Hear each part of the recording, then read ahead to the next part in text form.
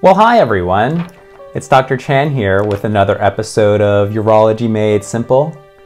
Thanks so much for those of you who watched my last show on recurrent urinary tract infections in women. If you haven't seen it, you can click here.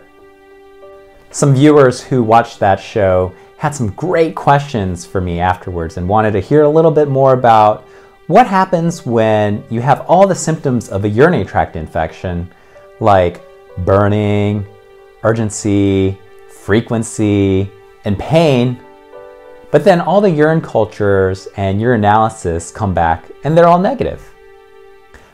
I'm going to talk about when you have UTI symptoms, but all the urine tests are negative.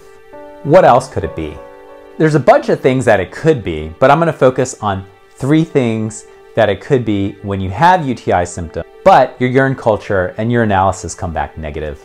Number 1, it could be a sexually transmitted infection. Things like gonorrhea, chlamydia, bacterial vaginosis, and trichomoniasis all cause the same type of symptoms as a urinary tract infection does. So it's really important to get these things tested as well if your urine culture comes back negative. Your partner will thank you for it. Number 2, it could be interstitial cystitis. What is interstitial cystitis? This is a very vague clinical entity defined by pain and pressure in the bladder with no identifiable cause. Urine cultures are often negative. The exact cause of interstitial cystitis isn't known, but some people postulate that it could be due to a weakness in the lining of the bladder. A leak in this lining, called the epithelium, allows toxic substances in the urine to penetrate through into the bladder and irritate it.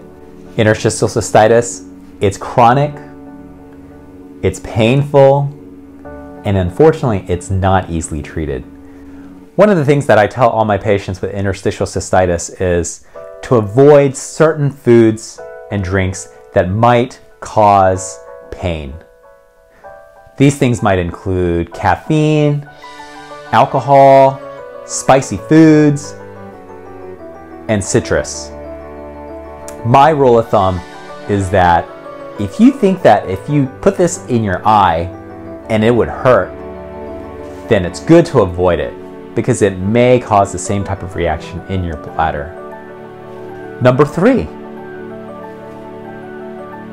it could actually be a chronic UTI that just doesn't show up on the standard urine culture test. If it looks like a duck, and it walks like a duck, and it quacks like a duck, then it's probably a duck. This applies to this situation as well. It could just be a chronic UTI that the urine culture test isn't picking up. Over the past few years, there's this new type of test called a molecular DNA test for urine that is a lot more sensitive at picking up bacteria than the old school method. The old way that they used to do it was they would plate bacteria on an agar plate and let it grow out for about 48 hours. The problem with it is that sometimes it doesn't pick up slow-growing bacteria, or if bacteria doesn't grow in enough numbers that it can easily be identified. But they're there. So that's why these new type of tests, molecular DNA, urine tests, are promising. They're much more sensitive. They don't rely growing anything out on agar plates. This diagram here shows free-floating bacteria in the urine that you normally see with acute urinary tract infections. These are what are usually picked up by the standard cultures using the agar plates. Now on the bottom, this idea of the bacterial biofilm that's in the walls of the bladder, these are associated more with chronic urinary tract infections. They tend not to be picked up as well with the standard urine cultures, but the next generation DNA sequencing is good at that.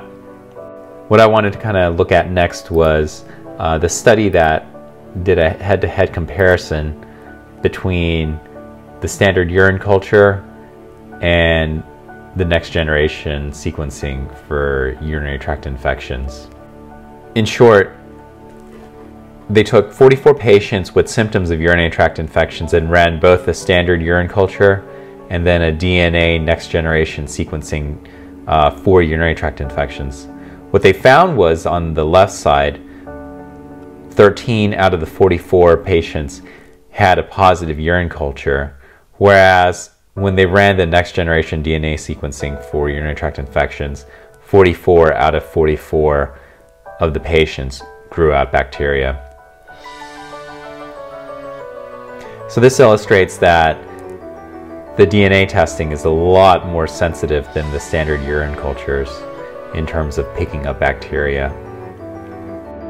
So in summary, if you have urinary tract infections, but all the urine cultures and urinalysis have come back negative, it could be three things.